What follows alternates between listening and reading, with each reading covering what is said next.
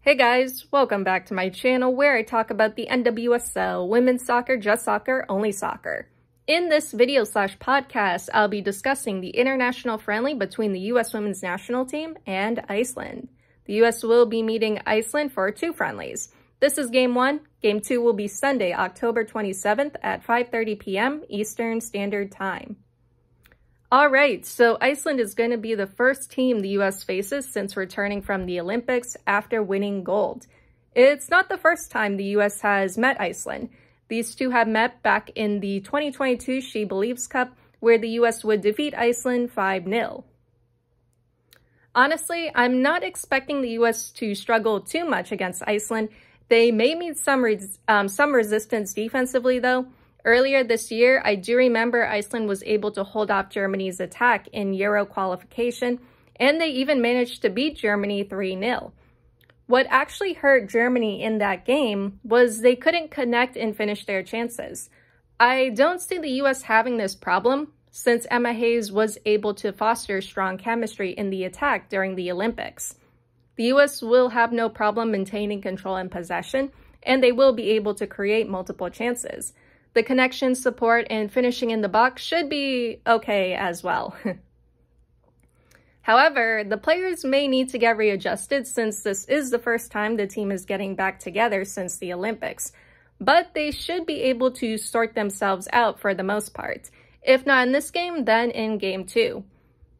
Something the US may need to watch out for is Iceland's counterattack and transitions. This is where the US needs to retain control and make recoveries, both in the midfield and the back line. The US should be okay in this area because of Sam Coffey. They could face some challenge and pressure in the defense, but it shouldn't be anything the US can't handle. So the players I'm looking forward to in these games would probably be Jaden Shaw, Sam Coffey, and Ashley Sanchez. I really like Coffey's performance in the Olympics, so she'll likely do well in these games too. Shaw was also called up to the Olympics, but got no playtime, so yeah, I think these games would be good for her too. I could also throw Emily Sams into that as well. I would like to see her. Oh, and also Ava Gaetino, I would like to see them get minutes as well. Yeah, there's just a lot of players I would like to see in these games. And of course, Ashley Sanchez. Like I said when I was discussing the roster, I want to see how Hayes uses her and fits her into the midfield. Playing her alongside Coffey and Horan could be good, or going Sanchez, Lavelle, and Coffey could work as well. Or we could do something totally different besides playing with just 3 in the midfield, but yeah, that's just me. That all being said, let's get into the lineup for this match. Alright, so the lineup. We have Alyssa Nair in the goal. For defenders, Naomi Girma, Jenna Neiswanger, Emily Sonnet, and Emily Fox. For midfielders, Sam Coffey, Rose Lavelle, and Lindsay Horan. For forwards, Lynn Williams, Alyssa Thompson, and Mal Swanson. And here are the substitutes as well. If you're listening to the podcast version on Babbel, the subs are Ashley Sanchez, Corbin Albert, Haley Mace, Sophia Smith, Emily Sams, Olivia Moultrie, Jaden Shaw, Casey Murphy, Hal Hirschfeld, Casey Kruger, Yasmin Ryan, and Emma Sears. Overall, the lineup looks pretty good to me. As I said before, I love Coffey in the US midfield. She did well in the Olympics, and I'm confident that she'll be able to provide that same support and stability for this game. This may allow for Horan to get forward like she usually does, but she and the rest of the team need to be careful when it comes to turnovers. I'm mainly looking at Horan for that, and Iceland in transition. I know how dangerous Svendis Jónsdóttir can be in transition. Still, I think the US will do okay when it comes to recoveries. I mean, Fox and Girma are starting, and of course Coffey, so we're probably safe in that area. I'm also looking forward to Thompson in the attack with Mal and Williams, and I'm interested to see how she connects with them, as well as Lavelle and Horan.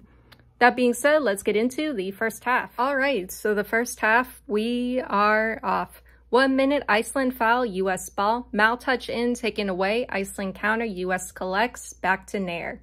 2 minutes, US long ball, Mal collects, taken away. Lavelle up to Mal, Mal in for Horan, Horan touch, foul, or offside, Iceland ball. 3 minutes, Jónsdóttir in the box. Probably the last player you would want to see in the box. US slow to get it out, sent back in, cleared. Could be cleaner there defensively, but still fine. 4 minutes, Iceland cross goes wide. 5 minutes, US turnover, Iceland sends it in, headed away. 6 minutes, Iceland cross, near collects, Thompson cross, no one there, goes wide.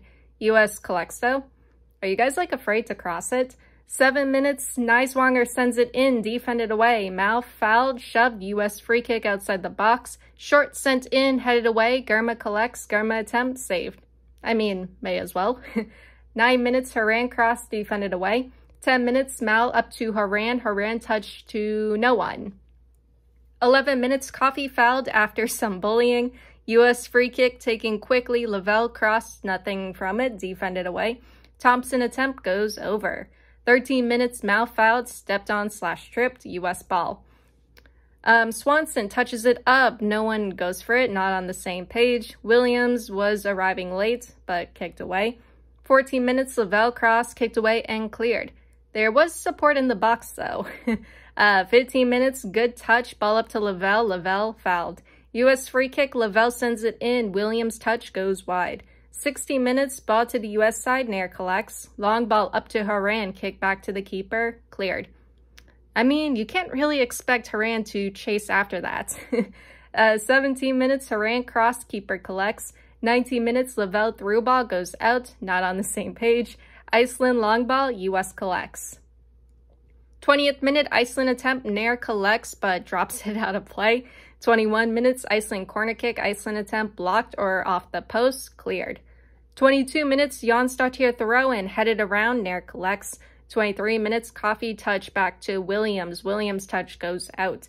Lavelle cross, Mal attempt goes over. 24 minutes, Williams attempt from the wing goes over. 25 minutes, Iceland long ball, Nair collects. Haran sends it up, headed away. 26 minutes, US backline facing some pressure. US recovers, Neiswanger fouled, US ball. Like, how many touches do you guys need before you cross it in? 29 minutes, Iceland foul, US ball. Coffee up to Mal, not on the same page, too much behind it. 31 minutes, Mal touch back in for Williams, kicked away. No corner kick. Haran and Williams are surprised by that, but the ref probably thought it came off Williams last. 32 minutes, Thompson cross, no one there, goes wide. You guys do know you have to be in front of goal to score, right? Not always, but still. Neiswanger cross, defended away. 34 minutes, ball behind the US back line. Iceland attempt, Nair saves. You still can't let your guard down defensively around Iceland. Germany learned that the hard way. This also kind of feels like the Germany-Iceland match earlier this year. The US, like Germany, is creating chances, but they're just not connecting in the box. 37 minutes, Mal cross kicked away. Iceland thought it came off Williams last, but the ref didn't see it that way.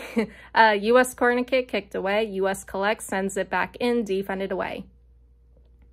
38 minutes, Thompson switches sides, now attacking on the left wing. Thompson in the box, Thompson attempts, scores. US 1-0.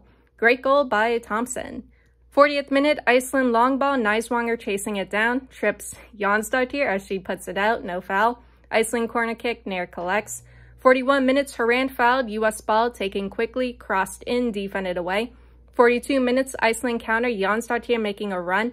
Jonsdottir attempt goes out. 43 minutes, Williams cross kicked away. 44 minutes, Haran touch in, cleared. Neiswanger through ball to Coffee. Coffee attempt blocked. 45 minutes, Fox cross defended away. Mal fouled outside the box. US free kick. Haran attempt from the free kick goes just wide. Not by much, actually.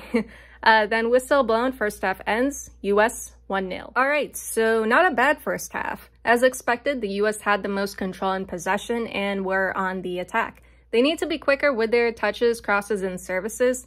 How can the team create these plays in fewer touches? That was the one question I found myself asking early on in this first half. Besides that, the pace in the attack to get forward was still good. I said earlier that this reminds me of Germany's match against Iceland, where Germany created all these plays and chances, but couldn't connect in the box. I noticed the US was having trouble connecting in the box. Either players weren't on the same page or just not getting on the end of services and touches. So yeah, connection in the box needs to be better. So despite not having much possession, Iceland proved to still be dangerous on the counter. Svendis Jónsdóttir was able to make a few runs, and Iceland had 2 dangerous chances on goal. The US needs to watch out for long balls, passes, and through balls behind the back line, as well as Iceland's runners. Besides that, the US is still doing well. They're managing the game just fine, but again, the connection in the box needs to be better. That being said, let's get into the second half. All right, so the second half, we are off. 45 minutes, Iceland plays it up, kicked away by Sonnet. 46 minutes, ball in the US box, Sonnet collects. 47 minutes, Sonnet gives it away, Coffey and Fox get it back. Fox under pressure, Fox fouls. I can't believe that was a foul. 48 minutes, Iceland free kick, Iceland header, Iceland touch goes over. So the US defense has me questioning because that was the 3rd dangerous chance Iceland has had in the US box. 49 minutes, Coffey fouled, US ball. US outside the Iceland box, defended away. It's like in the same spot too. They're struggling to break through centrally. I mean, if you're going to draw them towards you centrally, then at least have players up the wings that you can pass to. 50th minute, Mal recovers and makes a run up to Williams. Williams in the box, kicked away. 51 minutes, US corner kick short, nothing from it. Thompson collects up to Mal, goes out. 53 minutes, Haran just gave that away. I'm not sure what that pass was. 54 minutes, good defending by Coffey and Fox. 55 minutes, Iceland corner kick, Iceland header, Iceland foul in the box. Iceland attempt from outside, scores. Iceland 1-1. And that wasn't even from a counter. That was just Iceland's attack and pressure. 58 minutes, Iceland long ball, Germa recovers, Germa under pressure. 59 minutes, Coffey gives it away in the midfield, Iceland back in possession. Long ball to the US box, Nair off her line to collect. 60th minute, Lavelle fouled, US ball. Iceland on the attack, Thompson rushing back to get it back. Really good by Thompson. 61 minutes, US through ball, Williams cross, Mal can't connect, goes wide. 62 minutes, Mal in the box with the ball, offside. 63 minutes, Haran fouled, US ball. Mal in for Lavelle, Lavelle cross blocked. 64 minutes, US corner kick goes wide, nothing from it. I mean, that was just poor. Neiswanger sends it back in, goes out. 65 minutes, US substitutions. Kruger, Ryan, and Shaw in. Haran, Fox, and Mal out. 66 minutes, Iceland on the attack. More pressure from Iceland in the midfield. Iceland offside though. 68 minutes, Iceland plays it up the wing, goes out. 69 minutes, Williams plays it in, but puts it out. 70th minute, Ryan cross, Williams misses it, goes wide. 71 minutes, Kruger in for Thompson, goes out. US substitutions, Williams and Coffey out, Smith and Hirschfeld in. 73 minutes, Ryan overlap up for Kruger, goes out. 74 minutes, Smith fouled, US ball. 75 minutes, Ryan in the box, cross to Shaw, taken away, cleared. Yeah, just a little too slow on the build-up. Lavelle fouls after a turnover, Iceland ball. 77 minutes, ball up to Smith. Smith fouls a defender, and Ryan fouled the keeper. Iceland keeper down, trainers out to check on her. Okay, so how did the US get worse in the second half? The first half was fine, but after Iceland scored, it kind of just went downhill. All right, so the keeper's okay. 79 minutes, game starts up again. 81 minutes, Smith fouled, grabbed, US ball. Kruger up to Shaw, headed away. 82 minutes, Smith cross, kicked away. Neiswanger cross, headed away. Smith crosser attempt, saved. 83 minutes, Ryan attempt from D, saved. 84 minutes, Kruger cross to Shaw. Shaw scores between the legs of the keeper. US 2-1. Yeah, that was a crazy goal by Shaw. Like, she got it right between the legs of the keeper as she was closing in on her. 86 minutes, ball down the US left wing, Neiswanger clears. 87 minutes, Thompson back to Smith. Smith attempt blocked. Smith gets it back. Smith attempt from outside, scores. US 3-1. 89 minutes, Iceland long ball, Kruger back to Nair. 90th minute, US corner kick short, Lavelle touch in, blocked. They need to do better with these corners. So we have 4 minutes of added time. 91 minutes, Smith fouled, grabbed. 92 minutes, US free kick outside the box. Lavelle sends it in, Smith touch goes out. Iceland cross cleared. 93 minutes, ball up to Shaw, kicked away. 94 minutes, whistle blown, second half ends, US wins 3-1. All right, so the second half was a bit weird. It appeared as though the US was playing worse in the second half, especially after Iceland tied it up. The US was still getting forward and creating chances, but the build-up just looked too slow at times. And again, the US still weren't connecting in the box. They were trying to attack more centrally like in the first half, but were having a hard time breaking through Iceland's defense. On top of that, we saw more pressure from Iceland in the midfield. Iceland was forcing turnovers and got their attack forward a few times. They were pretty dangerous in front of goal, too. Iceland's counterpress, transitions, and passes behind the backline will likely be noted by Hayes leading up to Game 2. But then, late into the second half, it was like the US attack finally sorted themselves out. We got 2 really good goals from Shaw and Smith. I really like Shaw's nutmeg goal. That went right through the legs of the goalkeeper as she was closing in. Next to Thompson, that was probably my favorite goal. Overall, it was a good win for the US. The connection in the box needs to be better. That was something they struggled with throughout this game.